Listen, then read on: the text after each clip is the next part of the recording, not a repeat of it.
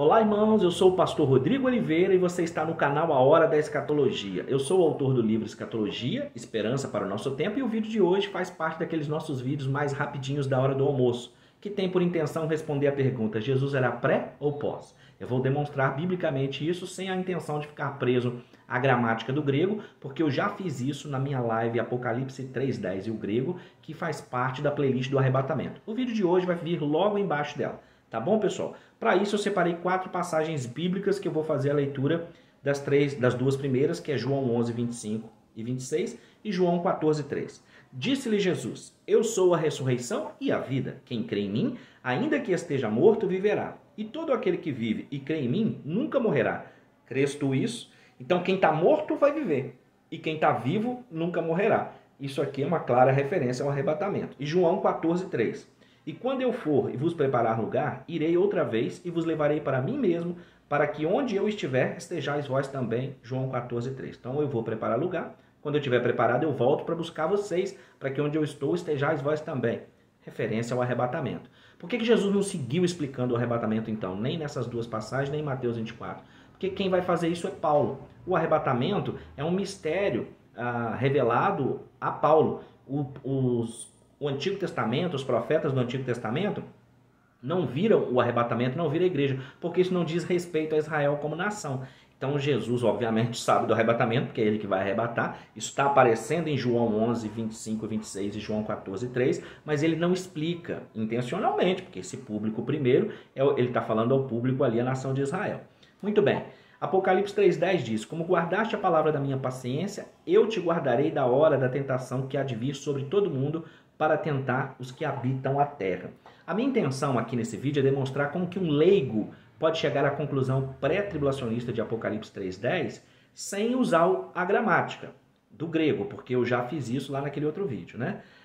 Então você não deixe de assisti-lo. Se o apóstolo João, eu vou devolver aqui até um argumento pós-tribulacionista, se o apóstolo João quisesse ensinar o pós-tribulacionismo, bastaria ele descrever esse versículo com as preposições do grego em e através de, e não foi o caso, não é? Para isso fica importante para nós descobrirmos onde mais ele usou a expressão ek como de dentro para fora.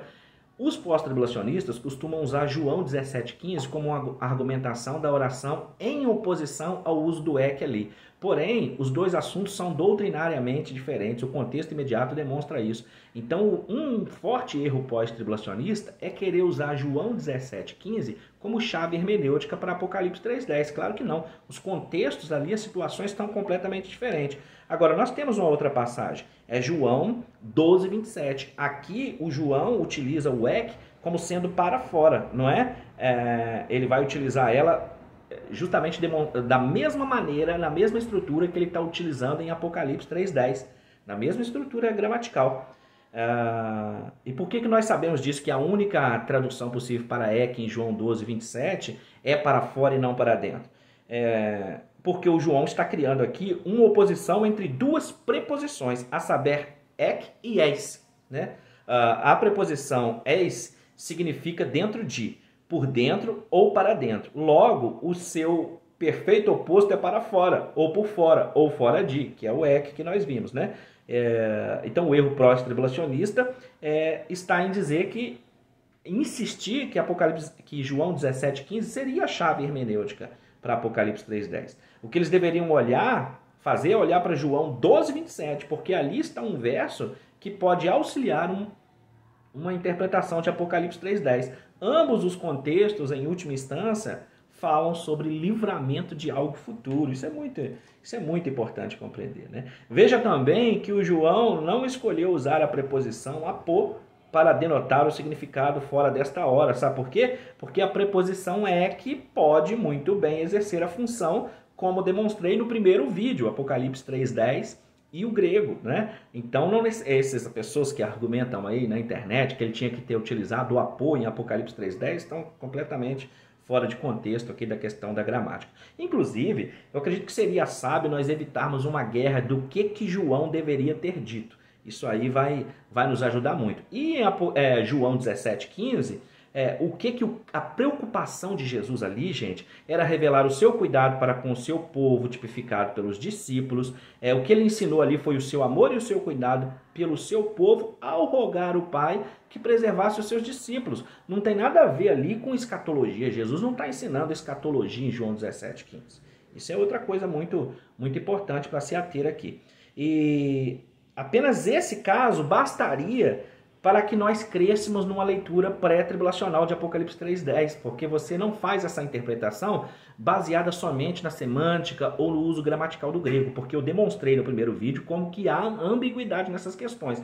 O que nós precisamos é saber sim o significado da palavra no grego, mas em quais contextos ela aparece e quais promessas há para a igreja, conforme eu demonstrei na outra live, do que é a ira de Deus e do Cordeiro, que ele livra a igreja disto, não é? E outra coisa importante é que Apocalipse 19 e João 14 demonstra que Cristo volta com os seus santos, mas ele prometeu vir buscar os santos. Então, se ele prometeu, conforme eu já li, vir buscar os santos, e depois em Apocalipse 19, Zacarias 14, ele volta com os santos têm que ter sido arrebatados em algum momento anterior à tribulação. Sem contar que não faz o menor sentido um arrebatamento no final da tribulação, vai, volta, desce, e quem é que vai povoar o milênio se todo mundo vai estar arrebatado e transformado em glória? Né? Isso é muito importante. Mas você pensa que acabou a argumentação? Não acabou não. Eu quero fechar aqui com Lucas 21:36, que bate o martelo demonstrando se Jesus era pré ou pós-tribulacionista. O texto de Apocalipse 3:10, com essa explicação que eu estou te dando aqui agora, e mais o vídeo que você vai assistir depois que acabar esse aqui, Apocalipse 3:10 e o grego, que está na minha playlist Arrebatamento, lá no YouTube, canal A Hora da Escatologia, eu vou ler para você um texto bíblico, mais um texto bíblico, que demonstra que Jesus era pré-tribulacionista e não pós. Ele está em Lucas 21:36. Vigiai, pois, em todo o tempo, orando para que sejais ávidos, por dignos de evitar todas estas coisas que hão de acontecer e estar em pé diante do Filho do Homem. Então, nesse versículo, Jesus está dizendo que as profecias que ele descreveu em Lucas 21, elas vão acontecer, não dá para escapar não, tem que acontecer, mas é possível escapar dela. Ele mesmo disse aqui a sentença no início do versículo 36, vigiai, pois, em todo o tempo, orando para que sejais dignos, ávidos por dignos de evitar todas essas coisas. Então é vigiando e orando em todo o tempo. Essa é a maneira de evitar a tribulação, porque a noiva, a igreja, a ela não foi reservada a ira. Sabe, irmãos, vivemos tempos escatológicos onde muita gente está confusa, e eu sei que essas pessoas confusas, que às vezes até estão nas mídias sociais, estão confundindo muitas outras pessoas. Mas você não interpreta a Bíblia só descobrindo o significado da palavra no grego, porque os significados da palavra no grego, elas podem ser ambíguos. Eu já fiz essa demonstração no outro vídeo, numa live inteira de quase 1 hora, então não há necessidade de fazê-lo aqui. Aqui eu estou mostrando biblicamente em Lucas 21:36 e Apocalipse 3:10 que Jesus era pré-tribulacionista, são suas palavras, e não pós-tribulacionista, e que ele mesmo falou do arrebatamento da igreja. Bom, espero estar contribuindo para o seu crescimento, para o seu fortalecimento. Saber o momento do arrebatamento impacta direto na nossa maneira de viver, na nossa preparação, na nossa santificação, na maneira que nós olhamos o mundo. Eu convido você, maratone a minha playlist Arrebatamento, na ordem em que está lá. Eu reorganizei, hoje é dia 27 de outubro de 2021, e eu reorganizei essa playlist de modo que se você começar a maratonar os vídeos do início, você vai ter uma compreensão muito clara, uma exposição muito clara do que dizem as Escrituras. Afinal, é isso que importa, o que dizem as Escrituras. Até mais, pessoal. Tchau, tchau.